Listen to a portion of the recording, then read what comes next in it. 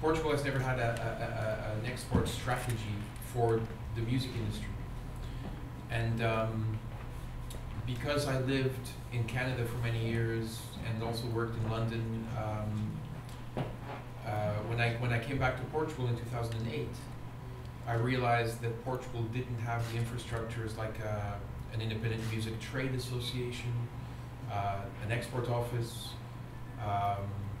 It's still missing several other industry institutions that exist in other countries, like we have no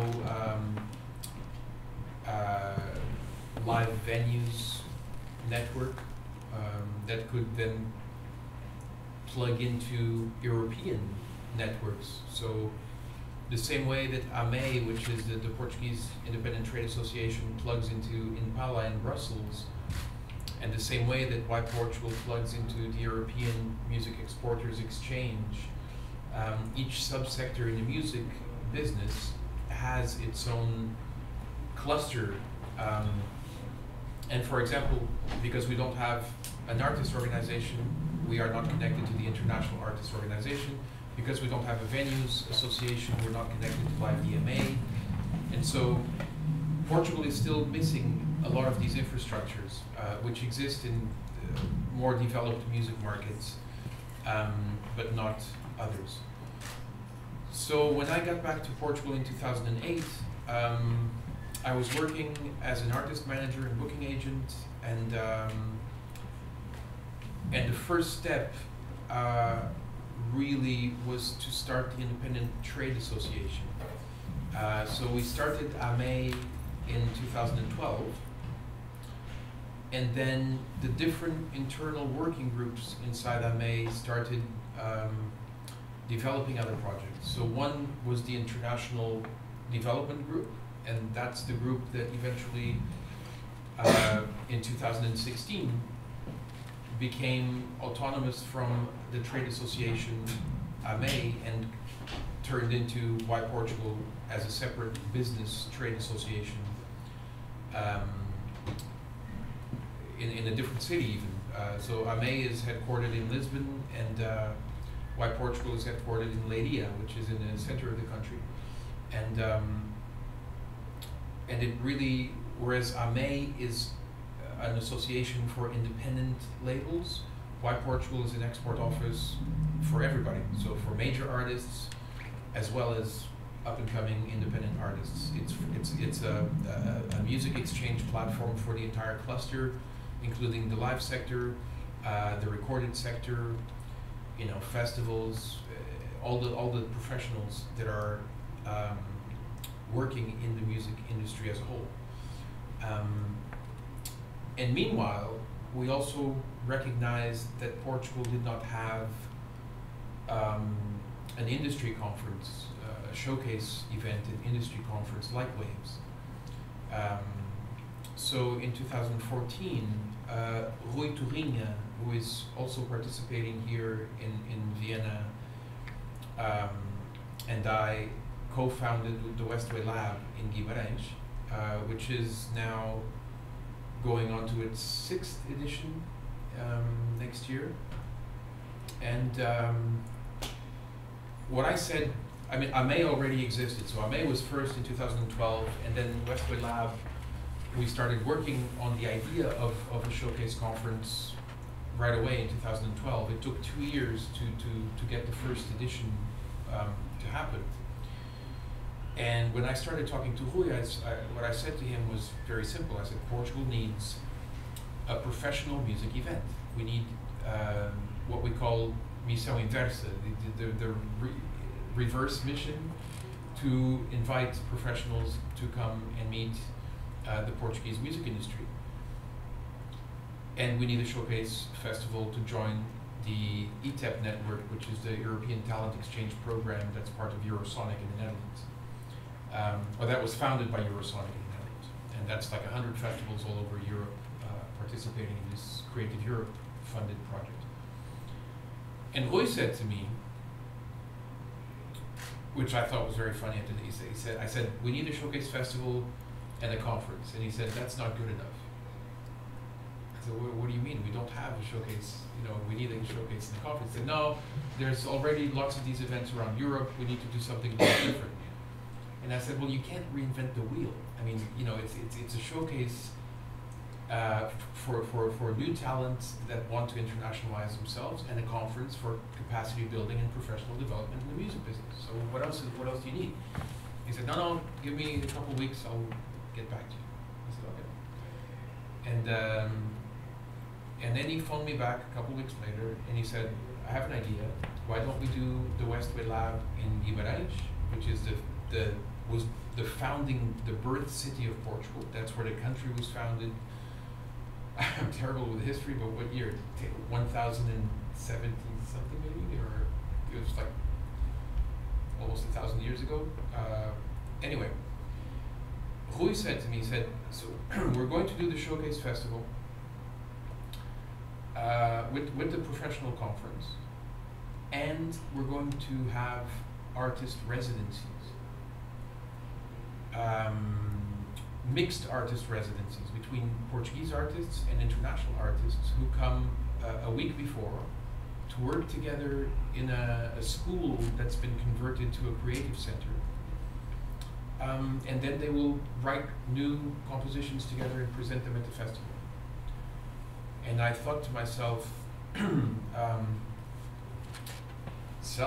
that's going to be incredibly difficult to convince, for example, a UK agent to have an artist for 10 days earning a very small fee, stuck in the same place, instead of being on the road earning the full concert fee every night on tour, which is of course what agents want.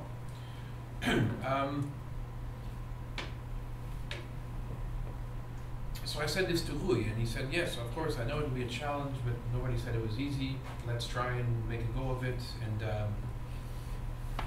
And we went to Eurosonic in 2014, and then Rui went back to Guimarães, and we invited a bunch of artists to participate in the first Westway Lab in 2014.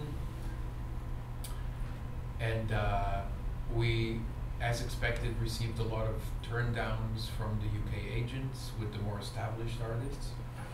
But we received a lot of interest from artist managers and publishers. So,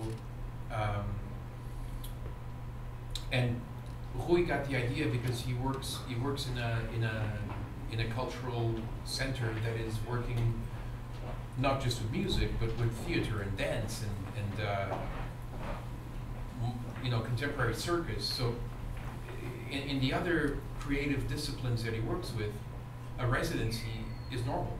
Like there's residencies in theater and other, it's just, to me it felt weird because I hadn't heard of it in music. You know, of course we have songwriting camps for publishers for a specific purpose. But in terms of getting artists together and making new music and creating a side project that then plays a show, I'd never seen that before. And so the first year in 2014, it's funny because all these years later we've had this exchange between Austria and Portugal, with the country focus of Austria at Westway and Portugal here at Waves. But even in the very first Westway, one of the projects that participated in the residencies was an Austrian project called Ghost Capsules. And so Ghost Capsules came and worked with the bass player from a band from Braga called Peixe Avião, which means fish, airplane. And they're sort of like well, it's unfair to them, but they get compared to Radiohead a lot.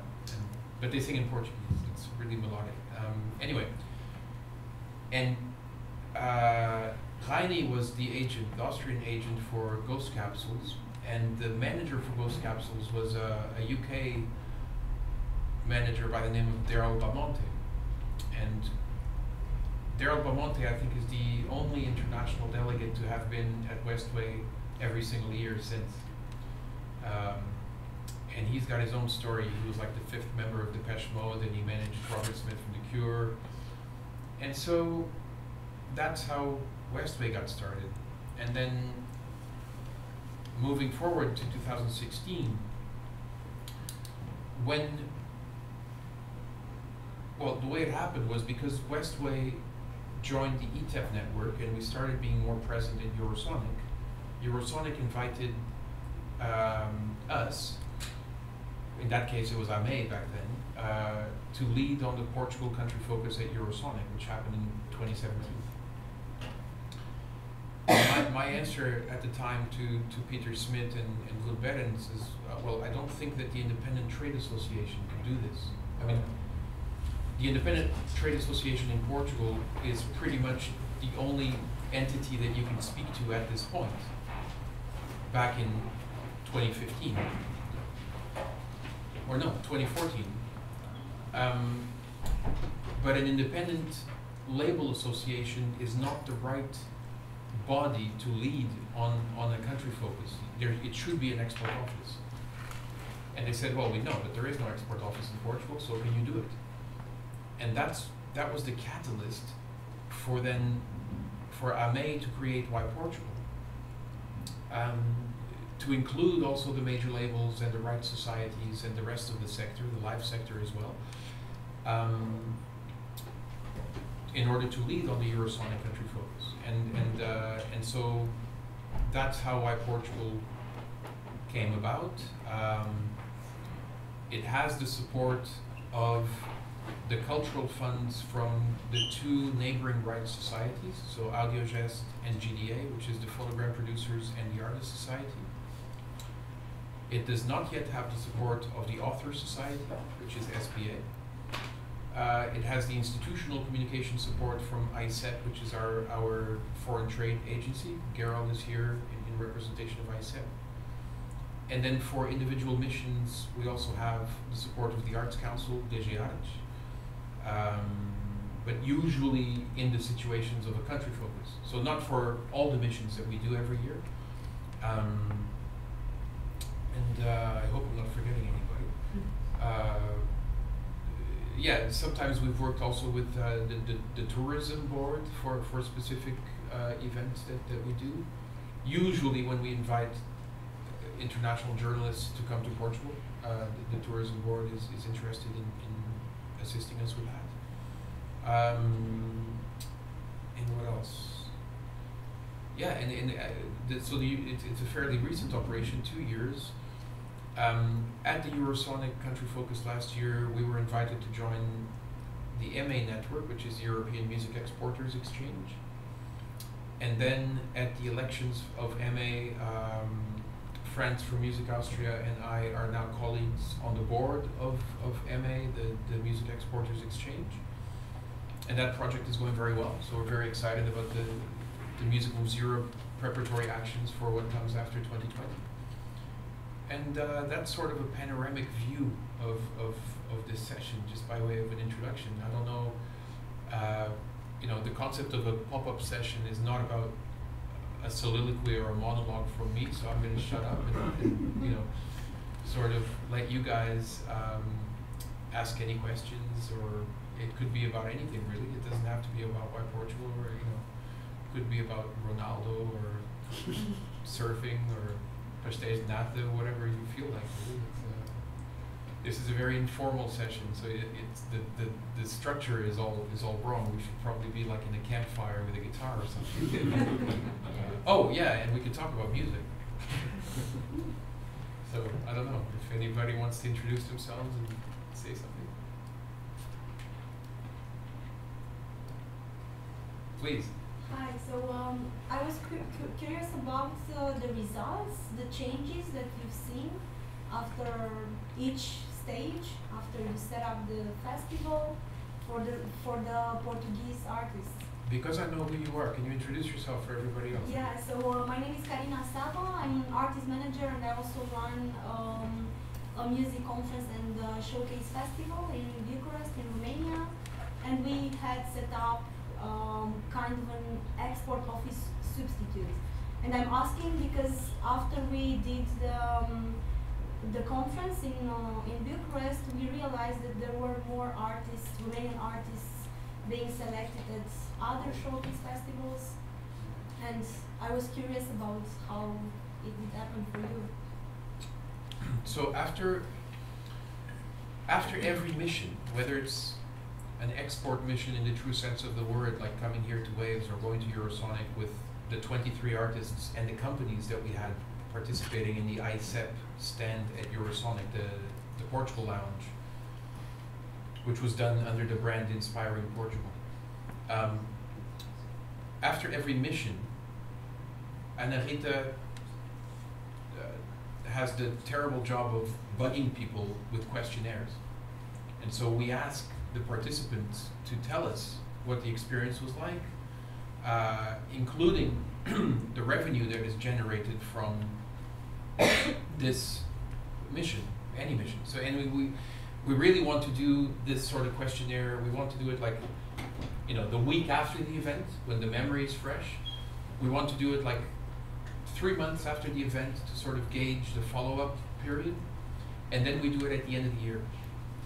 And we do it at the end of the year, and I think we're even, I'm even going to suggest to the board of Why Portugal that we repeat it in the second year, because we're now feeling like some of the artists that performed at Eurosonic 2017 are still getting results a year and a half later. So, or yeah, almost 2 years later. So it's very important for us to use this metric to realize that between all the institutions involved in a mission like the Eurosonic Country Focus, where the investment was very, very close to 100,000 euros between all the parts,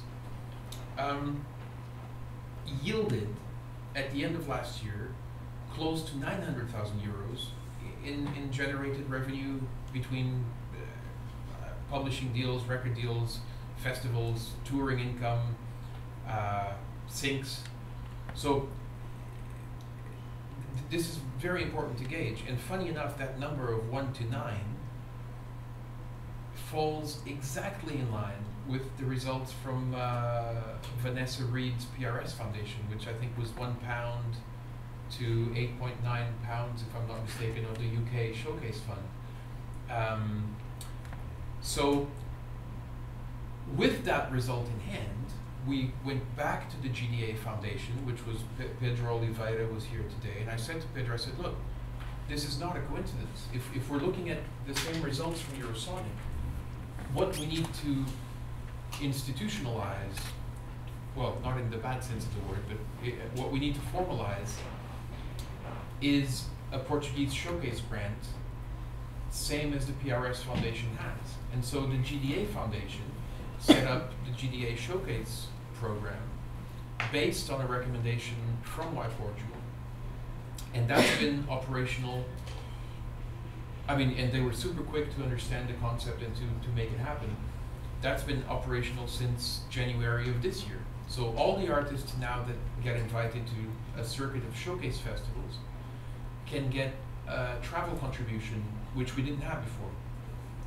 So every result that we get, we make it count for another result. So for example, at Eurosonic next January, the Music Moves Europe Talent Awards are going to be presented, and there are no Portuguese artists listed. Why? Because the metrics that are being used is international airplay and Spotify numbers. And even if an artist like Surma maybe has enough plays, or Rodrigo Leão, I don't know well, Rodrigo wouldn't qualify because it's for new artists. We are now keenly aware that we're missing international radio promotion to go along with the showcases that our artists play. So the next step is going to go back to the rights societies, the GDA and Audiogest, and say we've identified a gap, a funding gap, that is making Portuguese musical products, in this case records, miss out on European airplay. So if we know that we need to fund this mechanism, we are going to go back, and I've had very useful meetings here with a radio plugger who works European-wide and has done some good work for Music Austria. And you know, because Miguel Carretas from Audiogest, the producers, the Phonogram Producer Society from Portugal was here this morning, and the plugger was sitting across the room, I already introduced him, and guess what? Miguel said, oh, This is funny because the board of Audiogest discussed this a month ago, and we're on the same page. We've already felt that this was useful, and so every quantification of results that we make, we take it back home and we try and make it count. And what you're doing in Bucharest with the focus on professionalization and education also for the sector,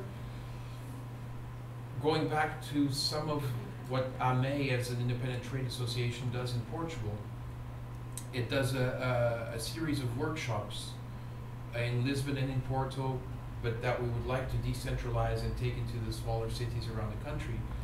And the workshops are on all sorts of music professionals development, so from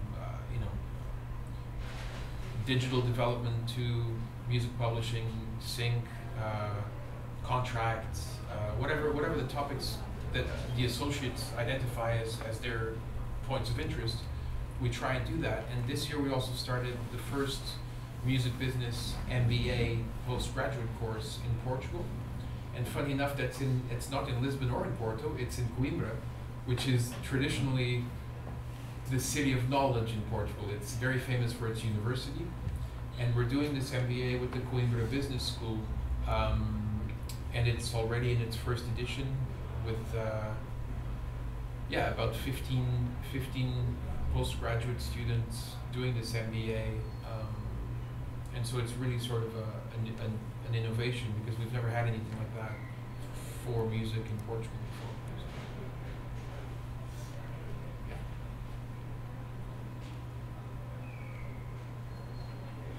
More questions, please. Or just comments. Introduce yourselves and talk about anything. Nuno, from Mode Brazil, a radio station based on punk rock, rock in general. And this year we were press partner of half an open air in Europe. Yeah. And my question is, because as a Brazilian press, always in talk to Liz before as well, we don't know much what's going on in Portugal. I can see your face already. And I'd really like to know, how is the scenario for bands in general in Portugal? Because as I said, there, we just know, well, Portugal, the music's fado, yeah. That's it. Yeah. Well, it's clearly, I feel special kinship with Romania, because when I went to Romania, I was in a lovely town called Brașov, and I was there maybe 2002 or 2003, and it reminded me of Portugal about the same length of time after the dictatorship. So this seems like a strange answer to your question, but there's a rationale to it. The type of cars that you saw on the road, the way people lived in their houses, reminded me of Portugal about 10 to 15 years after our fascist dictatorship ended in '74. It felt very similar in Romania after the communist dictatorship ended much later. And I'm getting to that because I think after any kind of dictatorial regime, whether it's left-wing or right-wing, the result is quite similar in that it takes the country some time to develop. And so I don't think that Portugal has really had the chance yet to talk about rock music, because fado was, of course, the baby of the fascist regime, because it teaches you to accept your fate. Fado means fate. Okay? So the whole message of fado is that you cannot do anything about your situation. You should be resigned and accepting your fate. And this might seem controversial, because not all the fado singers by any stretch felt that way about fado, but it was appropriated by the regime. And another result of that was that a lot of, and this is very, now I'm going really into a personal mode here, but a lot of the Portuguese traditional cordophone instruments, the viola breguesa, marentina, toeira, campaniça, that sort of made their way around the world to the islands, to Brazil, and the cavaquinho went to Hawaii and turned into the ukulele. A lot of these instruments were almost gone extinct because fado was the thing. So if you play the fado, the Portuguese guitar with the fado, that's good. If you play the popular stuff, that's bad. Why is it bad? Because that's the shit that you play around the dinner table. And around the dinner table, you're gonna write Bob Dylan-ish folk songs about the times they are changing, and we don't want the times to be a-changing. We want you to accept your fucking fate. And so, as a result, the very notion of rock music or any kind of music that has an international flavor to it really was very underground. It was illegal. It was underground. So you had to, in the 60s, you had to track down your Beatles records in a rather subterfugian way, and then that's going to take it takes its time. That's not to say that there aren't, like Coimbra Rock City. You've got like the legendary Tiger Man and lots of rock bands coming from Coimbra. You've got really alternative music, experimental music coming from Braga. Barcelos has an amazing music scene. It's 120,000 population, but there's an incredibly vibrant music scene there. But only now are these cities scenes coming to the fore, because we need time. Basically, it's going to take time to overcome some of the damage that was done in the 20th century. And that's really my answer for it. I think that what we try and do on the Why Portugal platform is to invite festivals and artists to sign up, and it's a work in progress because in terms of the privacy rules and the sharing of personal data, we can't just like put up everything ourselves and say, here, contact this person, because they have to approve this. So that's it's going to take time to fill up the database. But there is a rock category there, so you'll be able to find specific genres of new music made in Portugal. And Sergio's got his I just want to add something because I was talking to him. Do you think because Brazil is so close to Portugal with the language, like Spain is, that also might be a barrier because they're so close to it? If we're exporting music to Austria, the language barrier, there is no. It's a different language. But Brazil speaks all in Portuguese. I think it's going to be easier. I'm more interested in what you think. I think should be easier because since we brothers, we speak the same language, like different accents, but we speak the same language. I think it should be easier, but the way how I see is a lot of Brazilian artists and music and everything in Portugal. But we have nothing from Portugal in Brazil, and I go like, what the hell? I mean, here in Austria you hear like German bands here, and I think in Germany they also have Austrian bands, right? I think, and speak the same language, and the only thing that divides us is the ocean. I mean, it's big. Nowadays, we have busted in boats, and it's just a little pond in the water. Nowadays we have what? As I was talking to them before, WhatsApp, Facebook, everything, and I still don't understand why the Portuguese artists, they don't come to Brazil. The only one was like back in the 80s called, he was to play in this TV show, Silvio Santos, I forgot his name now. 80s? In the 80s, 90s. What genre? What music? Kind of pop music, Portuguese style. He's a blonde guy, short. He was very famous in Silvio Santos TV, SBT. Yep, exactly. Was the only one that Brazil knew. No, nothing else. Yeah. And I'm like, why it can't be this exchange, Well, going back to your ocean thing, that band from Braga I mentioned earlier, Peixe Avião, which means fish airplane, they could get to Brazil no problem. Whether they're a fish or whether they're airplane. But I think really, it's a lot more complicated than that, because I think, first of all, the Portuguese accent in Brazil is often not well understood. We, in continental Portugal, we have the Brazilian soap operas, the telenovelas, and so we understand Brazilian accents no problem, usually. But the opposite is not always true. Yeah, we don't understand you guys 100%. It's true. So outside Fado, outside Fado, if you're singing in Portuguese, like Ornatos Violeta, which is very worthy Portuguese, or Peixe Avião, which is poetry, but it's almost like Sigur Rós, where it's not really a language at all, it's so musical the way he sings. I think that would be very difficult in Brazil. So that leaves us with the artists who sing in English.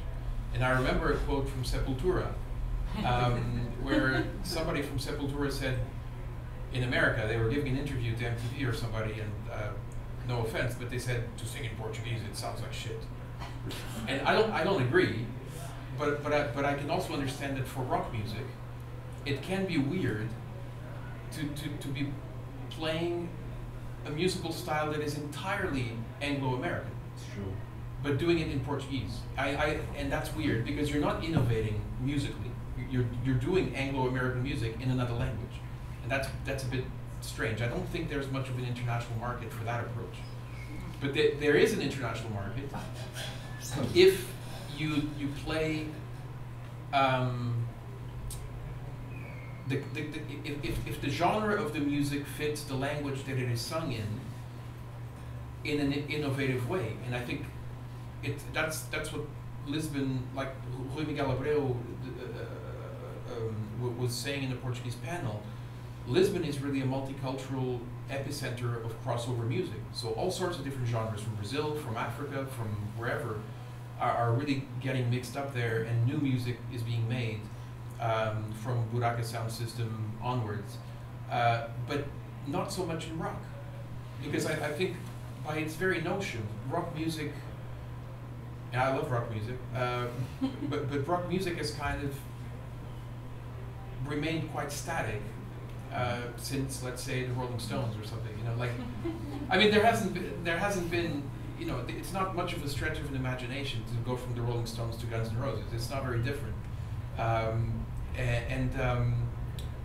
and so I think the case could be made that probably more up-to-date music genres like electronic music or hip-hop or whatever else is sort of more 21st century. I don't know. I hope not, because I like rock music. But so that's probably another difficulty thing. And your reference of Spain, I see Spain and Portugal as two completely different cultures. Let me just add one thing, because at Westway, I don't know if he was at pitch, but there was an amazing band called Chicha. Yeah. They're from Arizona, but they have a lot of influence from Cumbia.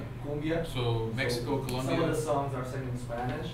So is it rock? It's an amazing fusion for those who haven't listened to it.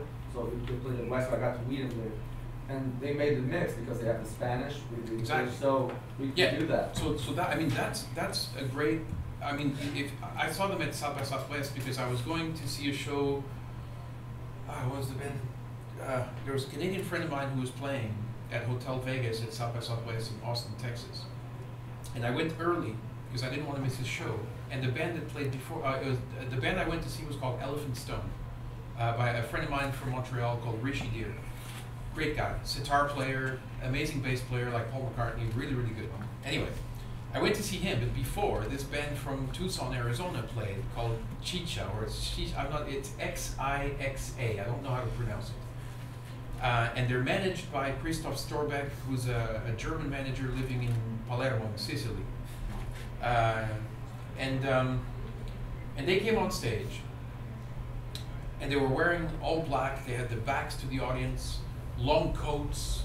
They looked like desperados with a red bandana, dark hats, and they went into this noisy feedback thing. I was like, oh, it's like the MC5, And then, just as they went like bang, and you have the feedback going everywhere, and the hats, and they turn around, and they go. I'm like, what? And they went into this cumbia rhythm, and it was unbelievable. And it blew my mind. So I spoke to the programmer of Westway. I said, Rui, you gotta book these guys in Portugal. And and they played an amazing show in Portugal as well. And I think that's rock and roll innovation, because they're picking up on their Latin roots and making something really amazing out of it. And I think that's where rock music needs to move into the future. And so I've just answered my own question, because I was saying I hope not, and I know that it's not, you know. No. Thank you, Sergio. No, you nailed it. I was thinking exactly the same as you, in terms of like I'm a rock and roll lover as well, and I love rock music as well. And I was to say exactly the same, because we are used to listen to American rock, British rock, and that's it. And when we move to other genres like metal, that's slightly different, because people doesn't understand properly what they say. And that's why the metal bands like Moonspell from Portugal are well known internationally. That's something, because people doesn't understand what they say, and that's the point. When we have bands and rock bands that people can understand exactly everything and the genres, people will look always as a copy as the American bands or a copy as the British bands. And when you say like the rock bands needs to innovate, needs to add cultural influences on the specific countries and do a fusion of music styles into rock music, that will change. And you said the example of Buracas on Sistema, that is probably the most recent international great Portuguese band that toured around the world and did major tours in America. And they played Rock in Rio, Brazil, right? Yeah, and they played Rock in Rio, Brazil, and they played many festivals worldwide. Actually, they played several times at Rock in Rio, okay. Even in Lisbon and Brazil also. But the reason why they were so good is because they reinvented a style that was a fusion of rock, rap, electronic, and there was African mixture styles, and that fusion made them so different. That's why they were so big. And if you look like, and I have that feeling as a promoter or being part of a music festival, like when you look at European rock bands or you look at Portuguese rock bands, I always have the same feeling. Oh, that sounds me like Radiohead, like you said, of Peixe Bianco. This sounds me like that band or that. And there's now a special ingredient that makes me look at that band and that's great. That's absolutely great. That's the thing. That's neat. I just want to back up a little bit. Dan missed my little cumbia dance. Seeing Shisha play and doing precisely this thing we're talking about, of taking rock and roll to another level, mixing it with cumbia, really blew my mind. And when you work in the music industry, it gets a little, sometimes, I don't know how you feel, I'll admit it, it gets tiresome to listen to new music all the time, yeah? And it's difficult to feel, you know, to reconnect when you were like 16 and you find a new artist that you really like. And to get that buzz from watching Shisha at South by Southwest was awesome, because I don't often get that buzz anymore. I wish I did, that's the truth. And so even in the context of my work with White Portugal, sometimes I'll be at a meeting and somebody says, oh, can you listen to this? I said, no, I don't listen to music. You know, I'm here to teach you how to be a better professional and how to internationalize your product. I am not here to judge or analyze the quality of your product. That's really up to you and your team. So it's a very, anyway, but going back to this thing, I've just totally lost the train of thought. Do you think radio could help? Because I know Legendary Tiger might be the tour of Brazil, but then he doesn't know him. So should there be really? anything? I've never heard of it. Well, I mean, you know, as far as rock music from Portugal, I'm a total virgin into that Portuguese stuff. he is the hardest working man in Portuguese rock and roll. He has a manager in Portugal that only works in Portugal. So everything he does in France, internationally, he worked himself. His name's Paulo Furtado. He's been at this. He's been at this for years and years and years, touring on the road, hardest working guy in Portuguese rock and roll. And he just played Lipperbahn Festival last week under what export office? Bureau Export France. Because he has a French publisher, and because why Portugal is only 2 years old, so we can't support him as easily as the French can. But I think in a way,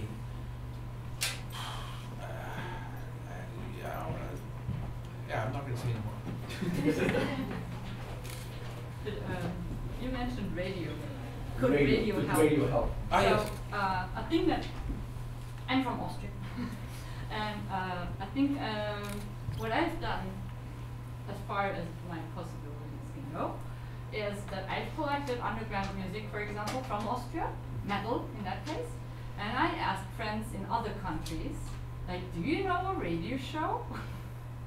And I came there as guest, bringing the music, doing DJ set, doing the radio show, talking to people, going to venues, and seeing that there is a tandem possibility, so to speak, that there is one band there that could fit another band in the other country. Or there is a radio show in one country that could fit as a partner for a radio show in another country. And combine these two, because then there is only the one guy from this radio and the one guy from that radio. Yeah. And they can talk to each other without my help. I'm just a connector, so to speak. Yeah. So, and I think subgenres might have the possibility to connect more easily in a personal kind of way. Yeah. I mean, I think that Probably also. it's still, like I said, it's early days in the sense that we've only now started thinking about European radio connections. Sure. We've relied for the last couple of years on the European Broadcasters Union, so the public radio stations, which of course, by their very own nature, they all go to Eurosonic in January, but they're very, because they have a public mission, they have to be very generalized in terms of the aesthetics that they play. And so now we're looking at doing some radio promotion on an European level, and the next step I think has to be what you're saying, because some of what the radio pluggers are telling us is that if you have special niche genres, that will need to be a special connection made between different programs of the radio station. Also on an emotional level. Yeah. Sure. So I think that's kind of like, if we start generalized European radio promotion in 2019, I would hope to get to that level in 2020. You know, being optimistic, which I always am. Yeah, I have to be. Are we out of time? Yes. I think we should. You know, who's the most hardworking man with You are. conference? No, it's you, because you have to go to the next. Oh, I have to go to the next one. So if you want to continue,